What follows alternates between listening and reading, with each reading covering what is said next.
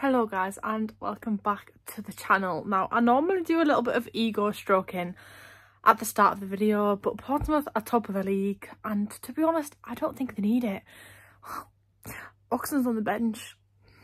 If you don't know, Moxon used to play for, actually who's not gonna know, I'm not even gonna explain that, but very upsetting. But to be fair, kind of his own fault.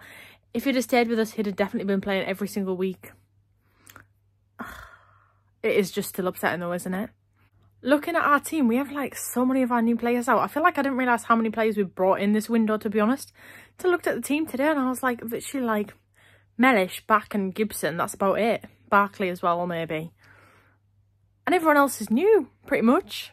Okay, I did just have another look and I did over-exaggerate a little bit. On a side note, on the way to the game, I used mouthwash and brushed my teeth before I came out. Something in me is telling me that I swallowed the mouthwash instead of spitting it out, because like I just don't feel right. Alright, hello Rebecca, it's going to be a big old week for the Blues. 3 games in a week and 3 wins. And I'm going to start with today. It's going to be 3-1 to the Blues, 2-0 at Burton and 2-1 at home against Cambridge next week. Bimmy says.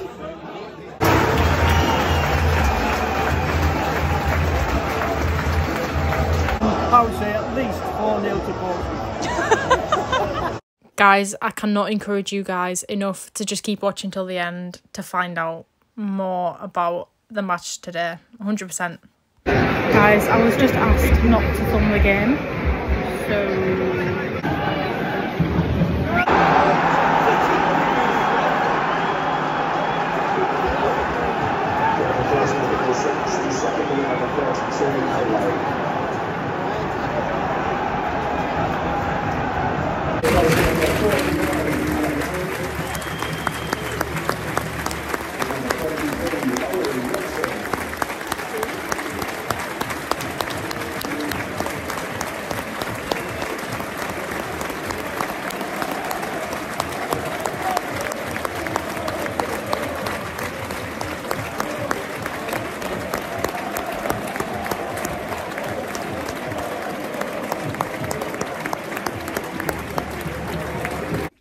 Guys, I actually don't think we played that bad all in all. I know we got beat 1-0, but I do think there was potential in there today, 100%. Do think we subbed off the best player who got man of the match. So number 33, I've decided I can't call him Neil because I feel like it's a first name, even though it's his surname. So I'm just going to call him number 33. I feel like he was one of the better players on the pitch. So when he came off, that was a bit of a shock. But obviously Simo had thinking behind it. So I am not going to diss his decisions. He knows a lot more about managing than I do. However, when they started singing that Moxon was top of the league, that actually did make me laugh a little bit. Because I was like, yeah, they're right. And I'm very jealous. Hi guys. So you might be thinking, where is the vlog? That is a good question.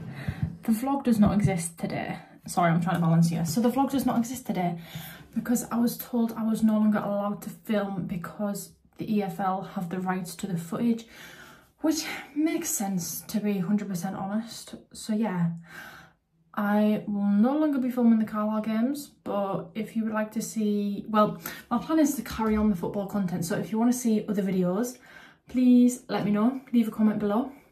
Whatever video you'd like to see, I will try my best to make it happen.